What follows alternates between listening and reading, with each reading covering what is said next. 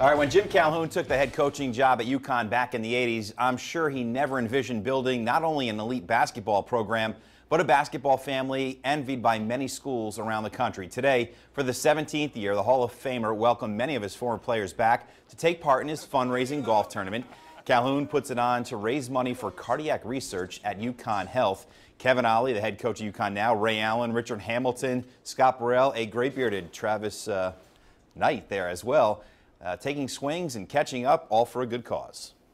It's terrific. I mean, the idea that we're heading towards $9 million raised just for the cardiology center. We had somebody else for the bike, but it's been phenomenal to see the number of people that we can reach out to and help. People we don't even know, and that's wonderful. I think he does his best work after we finish playing with events like this, bringing all our guys together. And, you know, if I can just duplicate that a little bit, I'll be very, very happy.